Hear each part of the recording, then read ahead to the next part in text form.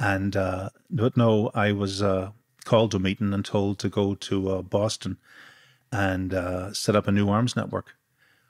But and it wasn't, and I wasn't even told what to get, what to buy. Like there was no strategy that I could see. I was let me see, what's the best way to put this? I was crestfallen for two reasons. One was that they seemed to think that for all the knowledge resources I had, the only real asset that I could provide the IRA was my accent. And the other one was that I presumed there was a strategy, and they would tell me, get this, get that, so that we can carry out the strategy. But no, I was just told, go over there and get weapons. It was that vague. I was given 9,000 Irish pounds, which was a derisory sum, and then sent off to Boston. Do you then question your decision making then? Well, it wasn't my decision making. To join the IRA, were you thinking you're maybe a bit more, not intelligent, but no, you wanted a wee bit more than just being used for your accent, basically? No, well, I certainly didn't think I was more intelligent. I mean, they were very intelligent guys. No, with the training you'd already done, like you're obviously, you've gave up a life with a great jobs opportunities to then join the IRA. Were you expecting more? Well, I was expecting to contribute more than my accent. How old were you then? I'd have been about 23, 24. Well, by the time I went to the States, about closer to 25. And you were just happy to go there? Well, I wasn't happy to go there, but I was told to go, so I went. I was more or less given the option, if I wanted to stay in the IRA, to go. And you see, the IRA is very, very compartmentalized. I usually can pronounce that word, but you know what I'm saying. Yeah. And the thing about it is, you tended not to second guess people. You just kind of hope there was a reason, there was a good reason that you couldn't see. And so I followed orders and I went. And when I got to Boston, then I met. I was given half a $5 note that was cut in a very erratic way, and I was told that my contact over there had the other half of this $5 note. So when I got there, I met the person, and I told them that we're going to need driver's licenses to buy guns, fake driver's licenses, and other resources. So that's when I first met James Whitey Bulger, the notorious, gangster. But he wasn't notorious then. He wasn't notorious to me. I'd never met him. I didn't know who he was. Excuse me. And so I met him, and he gave us a few guns, and he gave us a little money, $5,000, something like that. It wasn't much. And but one of his men there, Patney, who was originally from Ireland, grew up in an Irish-speaking house. His parents spoke fluent Irish at home. He'd been an ex-Marine, and we kind of clicked. We hit it off. And Pat was very enthusiastic about helping us. And so Whitey sort of gave the nod, but he wasn't really hands-on Whitey like Patney was, Patney did almost, the real work in expanding the operation to where we ended up with 7.5 tons of weapons and tens of thousands of rounds of ammunition, Mm-hmm. But then after some time, but I have to emphasize about Whitey, the Whitey thing was with all the books about him and all the movies about him and things like that now, and some of the nefarious activities he was at, like we didn't know that. We knew he was a criminal, obviously, because he was able to, break the law, get fake licenses, get guns. But we didn't know like the things he was doing that we later learned, murdering people, pulling their teeth out, burying them in the basement, things like that. Obviously he wasn't going to tell us that stuff, But But was he scary, him? He was intimidating in a way, but he tried to build a rapport with me and other IRA guys. But at the same time, he had a sort of barrier put up. You couldn't get too close. You couldn't get too friendly to him. I remember a couple of times maybe engaging in a bit of banter, a bit of friendly banter, and he sort of pushed back a bit, as if maybe you weren't respecting him, I think he wanted you always a little bit in awe of him. I wasn't in awe of this guy, but you sort of had to play the game a little bit, a lot of these people, they have enormous egos, like off the charts. And he certainly had, and, if you want to get stuff done, if you want to get work done, if you want him to cooperate and provide resources. Sometimes you just got to toe the line a little bit and, you know, say, oh, that's great, Jim, and Jim, that's a great idea. And, you know, this type of stuff. Kiss his ass if it had to, you know. It was for Ireland. I had to do it for Ireland. How long were you in America for doing that? Well, off and on. I'd be going back and forth off and on. I was there at one stage for 3 months. And then I'd be back in Ireland for a while. And then I was back a couple of another months. And the longest time I was there was for 9 months, right? But you see, we were actually planning a much bigger operation, much bigger arms operation. And there was a fella down in New York, Liam Ryan, God rest him. He was later murdered by loyalists working on behalf of IEC Special Branch.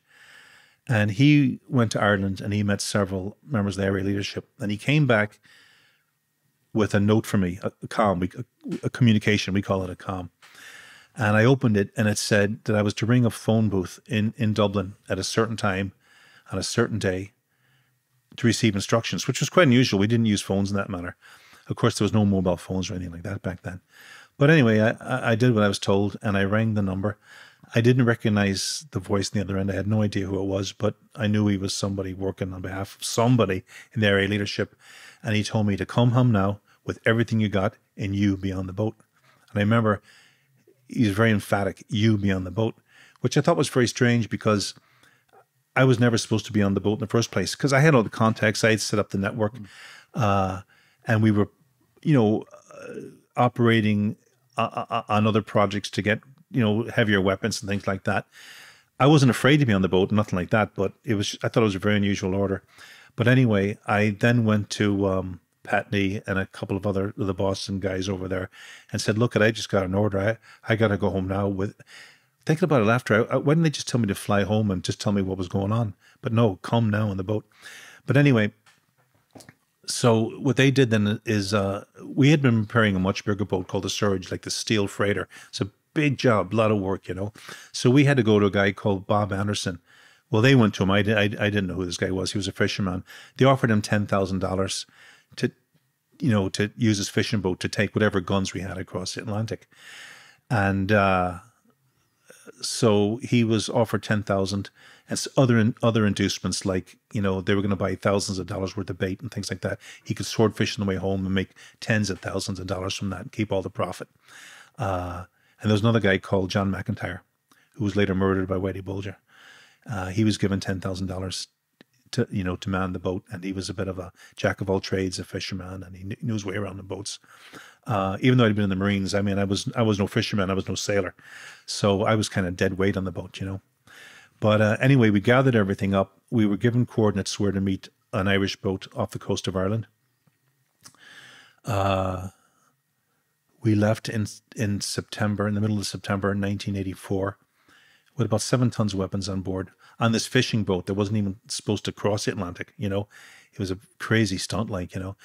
And we took off, and about halfway across the Atlantic, we hit a storm, a hurricane. It was actually a hurricane. And I remember Bob Anderson, the captain, telling me that he'd been monitoring it on coming up the Gulf Stream. And I remember thinking, you know, this is all we need now, you know.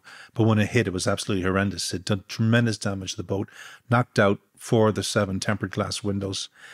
We very nearly sank. I remember at one point asking Bob, should we put on the survival suits we brought along with us?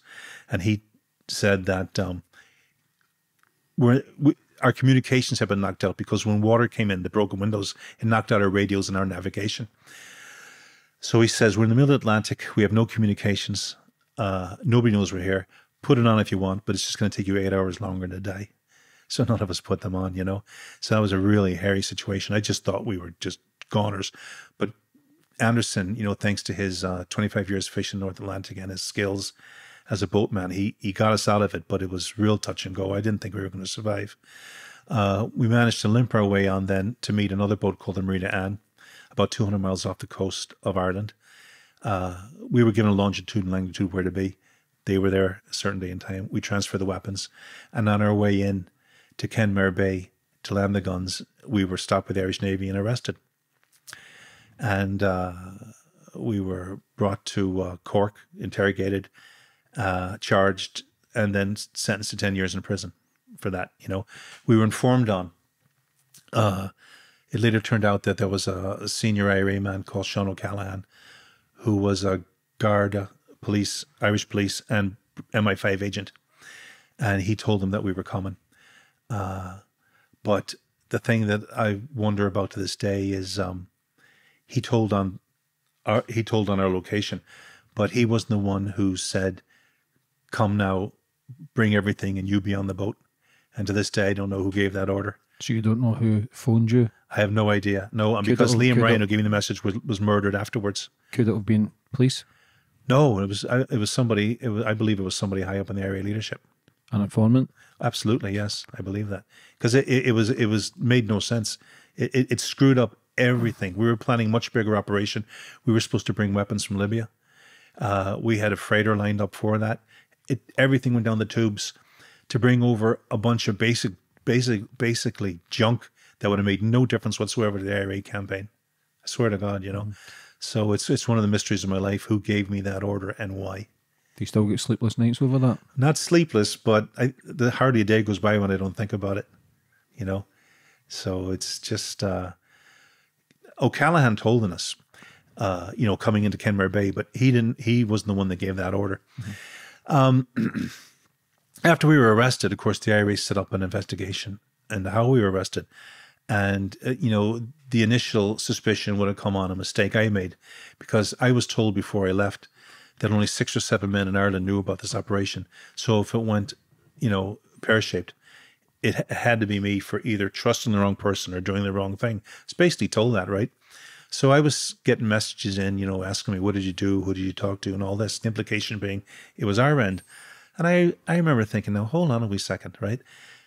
We were given a longitude and latitude where to be in the Atlantic. But I didn't know we were going to Kenmare Bay. I had no idea the boat coming out to meet us was the Marita Anne. I didn't know anybody on the Marita Anne.